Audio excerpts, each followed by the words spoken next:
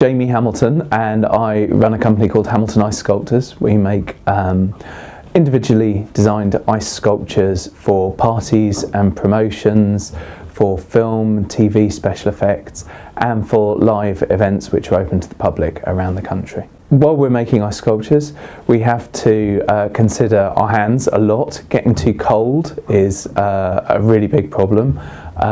Getting cuts is a massive problem, and also dropping things is a very big problem. So in order to get over those problems, we need really good gloves, and the gloves that we're using are the SHOWA 477s from Globus, which are the best gloves that we found for sculpting ice. The gloves are brilliant because they fulfill the combination of keeping us safe and keeping the kind of dexterity which is really important to do delicate and detailed ice carving.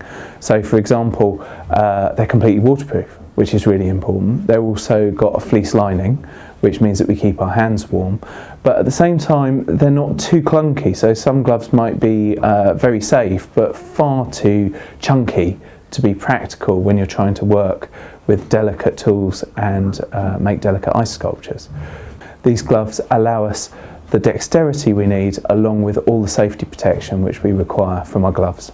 Having the right gloves is very important to us because it gives us the confidence to produce the sculptures that we're asked to make. These could be very small sculptures which require a great deal of detail, for example hand sculpted ice cubes for drinks commercials or individual table centerpieces, or they could be huge sculptures, a huge ice castle or a massive snow sculpture made of maybe 30-40 cubic meters of snow.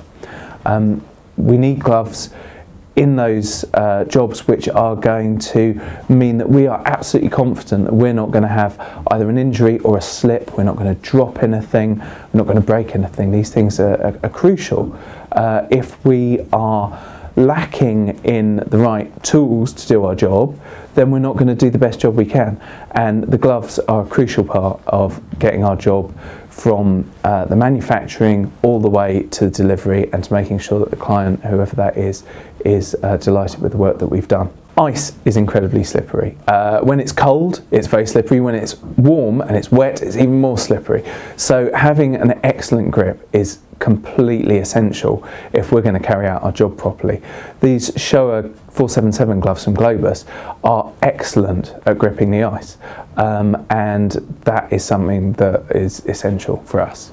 We've got a team of sculptors here, it's not just me, and we're all using the gloves because they're so good. They're used for sculpting ice, also for delivering ice, which is a very important part of the job. When we deliver ice, it's still cold, still need protection for our hands, but it's still slippery, so we need excellent grip and excellent thermal protection as well. The gloves are extremely comfortable. It's important to us because we wear them all day long, our team wears them. We also take them off and put them back on a lot depending on what we're doing, and it's important that, you know, that's not a struggle, that's not a time consuming thing, it's not an irritation, because that can be a potential health and safety problem, because if people are reluctant to put them on, then they're more likely to have an accident. We know from talking to other ice sculptors that these are the industry standard gloves throughout the world of ice sculpture. They're an extremely high quality product that fulfills all the needs that we have as ice sculptors. We're extremely happy to have them available.